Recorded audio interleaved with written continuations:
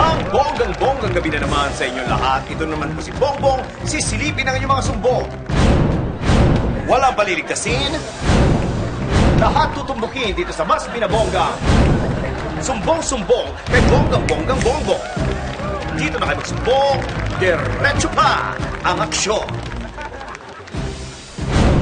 Bueno, tapos na ang Miss You, pero mga issue, hindi pa natatapos at heto, sinusumbong ang mga perwisyu.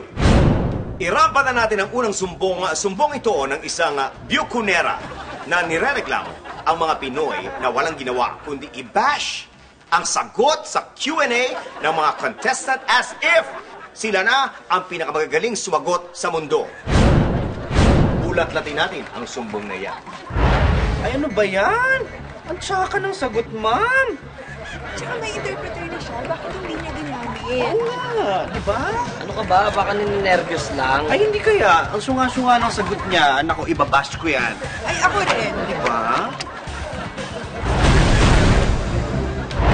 Alam mo kung ano ang in question? Your behavior! Ang dalhin yung mamintas at mang-bash ng sagot mga contestant, kayo, nakapasok man na ba kayo sa top 10 ang klase nyo? Nakasagot ba kayo ng maayos sa tanong ng teacher nyo sa recitation? And worse, yung mga spelling ninyo sa English words na ginagamit nyo mismo sa pambabash nyo, mali-mali rin! Tigilan nyo na yung pagmamagaling nyo kung ayaw nyo kumuha ko ng mic at isaksak ko without any question sa inyong mga sumbong. Bueno, magpapasabog na ikalawang sumbong. Sumbong ito ng isang pageant follower na nirereklamo ang mga pageant expert kuno na mahilig mag-post ng mga forecast nila habang nangyayari ang pageant pero mali-mali naman at wala namang tumatama. Ilantad na natin ang sumbong na yan.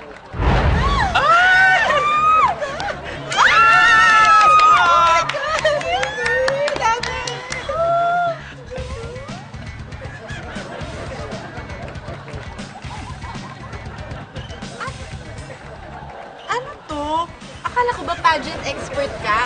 Bakit? Mali naman tong pinost mo, yung forecast na pinost mo. Wala naman tumama dun sa top 6. Oo nga. Mali kasi yung mga judges. Ay, yung judges pa yung mali. Naman. Wait ka ha. Magpo-post uli ako ng mga forecast ko para sa top 3.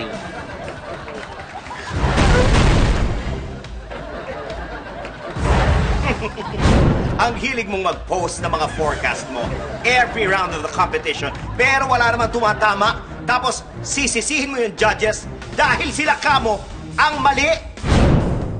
Magpo-post ka na naman at iba-bash mo sila. Sino ba ang judge? Ikaw o sila? Uli-uli. Leave it to the judges and keep your opinion to yourself para hindi ka magbukang syunga na nagdudunong-dundungan kung ayaw mong irampa kita sa stage at i-judge ang itsura ng iyong sumbong. Well, sasambulat na ikatlong sumbong. Sumbong ito ng isang hopeful na nirereklamo ang isang contestant na nagbigay ng gown na isinuot niya sa isang prom girl dahil hindi raw ito karapat-dapat. Sukatin natin ang lalim ng sumbong na yan. Kaya na. Nakakainis. Uy, teka, bakit? Eh paano, yung gown ba naman ng isang contestant sa mayaman ibinigay, hindi sa mahirap? Yan. Eh, paano mo naman nasabi na mayaman yun? True. Maganda kilay. May papaparlor, may pampaparlor, may pampaganda. Ay naku, ibabash ko yan. Uy! You poor soul!